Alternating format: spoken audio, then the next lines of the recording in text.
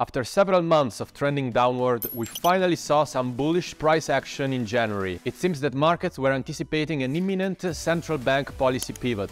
However, the Bitcoin rally has already cooled down, and it looks like the Federal Reserve has no intention to lower interest rates anytime soon. So how should we interpret these signals? Is Bitcoin bound for new lows? Or is this the beginning of the end of the bear market? And most importantly, how should investors prepare for the next parabolic bull run? I tried to find out in my conversation with Mark Yusko, founder and CEO of Morgan Creek Capital. I'm Giovanni. On this show, we challenge the ideas that shape the world of crypto. In each episode, we assess a crypto narrative, a macroeconomic outlook, or a potentially disruptive technology. Only the most solid ideas will make it to the other side. So the first month of 2023 was unexpectedly bullish for crypto, Bitcoin, but also equities. So what do you think? Is this the beginning of the crypto summer that you were talking about last year? Great. So no, it's not the beginning of crypto summer. It's a short squeeze, a good old-fashioned short squeeze, both in the equity markets and the crypto markets. Everybody was, getting short towards the end of last year. I mean, it was a horrific market, right? Bonds had a horrific market, stocks had a horrific market, crypto had a horrific market. Everything was negative. And what happens when everything's negative, people start selling for tax purposes towards the end of the year. Then what happens is you have to wait 30 days for wash sale rules, and then you can buy these things back. And so what happens, it used to happen all the time, Giovanni, in January. So everyone would do their tax loss selling in December. They'd wait their 30 days. And sometime in January, they would buy these assets back, and you'd get this big move in the things that had done the worst the year before. What I'm trying to say is big short squeeze, hugely overbought, hugely overbought. Bitcoin's as overbought as I've ever seen it. That is not a condition to start a long-term bull run, right? That's a condition for short-term weakness and kind of a retracement, and then the start. But the pattern we need to look for, and we talked a little bit about this last time, is even though there's chop in spring, what you're looking for is a series of higher lows. Now, you'd like higher highs too, but that's not as important as higher lows. If you keep making higher lows, that means there's accumulation pressure in the market. And I think, we're going to be range bound in this, call it 20 to 24 range for a while. Then we'll be closer to that summer period. And I think that's just time, place, and events, April-ish. And again, seasonally, Q2 and Q4 are the most positive for Bitcoin. So it's setting up to have a pretty nice move April, May, June this year. We are already noticing that this rally is losing steam. We are seeing that the prices of crypto tend to remain quite depressed as long as there is this increase, this hike of interest rates. What do you think? When are we going to see a pivot finally? I think zero chance they cut rates anytime soon. The Fed clearly is not loosening, right? They're not tightening as quickly, but they're still doing QT. They're still shrinking their balance sheet, and they're still raising rates. But the PBOC has unleashed a huge wave of liquidity. I mean, they are flooding their market, and Chinese stocks are up a ton. Chinese markets are rallying.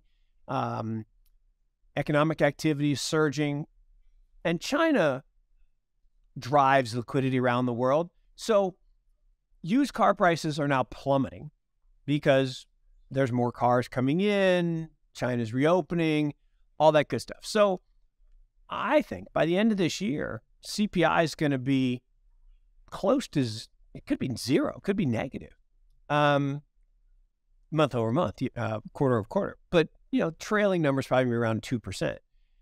That's not a situation where you need to be tightening. There will be a tailwind, I think, for digital assets. The market is saying by the middle of this year, the Fed's going to be cutting. Now, I think that's too aggressive. I don't think that's going to happen. It's possible, certainly possible, but I don't think it's going to happen. What I do think is very likely, is the Fed signaling that, okay, we're good, but that will be interpreted as we're going to cut, and then risk assets will explode again. I would like just to mention a survey by Bloomberg, according to which 70% of the investors that participated in this survey believe that the stock market has still to reach a bottom this year. And even around 35%, so the biggest cohort in this survey, thinks that this bottom won't be reached until the second half of 2023. So yep. Basically, we saw that the crypto markets are highly correlated to the stock markets. But and so if that survey is sort of correct, that means that the crypto market will also follow and touch a new bottom. I again, just totally disagree, because crypto markets, particularly Bitcoin, are very uncorrelated to stocks, other than for very short periods of time during deleveraging. The only time correlation rises is when Bitcoin is being forced to be sold because there's too much leverage. There's not as much leverage in the system as there was. We had a big deleveraging. In the crypto market, I'll argue there's very little leverage left. Very little leverage left. So the idea there's going to be a bunch of unwinding in crypto, not very likely. Now, is there still leverage left in stocks? Yes.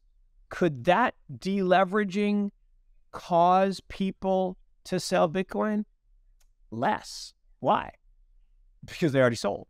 So now what we have is a holder base that's very different from the holder base of stocks and bonds. I would like to make sure I understand. You can accept a scenario where in April, May, we're going to see this crypto summer getting the first movements while stocks are keeping on falling. I think Bitcoin and equities are going to be very, very uncorrelated this year.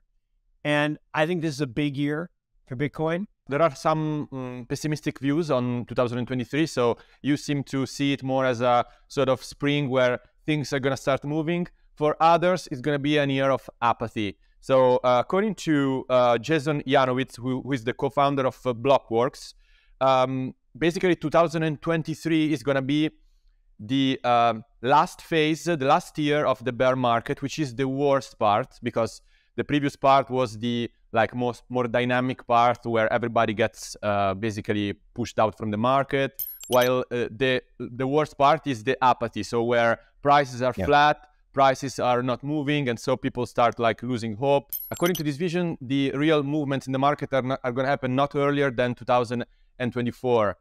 What do you think about this vision? I love Yano. I talk with his partner every Friday on the margin, and I think that view is technically accurate, right? That the last phase of the bear market is the toughest part. My belief is we start out of that cycle a little bit earlier. I think the market always anticipates the halving. So if the halving is, maybe you're right, maybe it is March, April, but sometime in that Q1-ish zone of 2024, 9 months before that is usually when the beginnings of summer start to, the crocuses start to pop and the buds are. This year, there's not going to be a lot of taxes paid because last year was so crappy. So I think there's not going to be a lot of downside pressure in March, April this year. So my guess is we'll probably start earlier rather than later. We'll probably have an early summer as opposed to a late summer, would be my guess.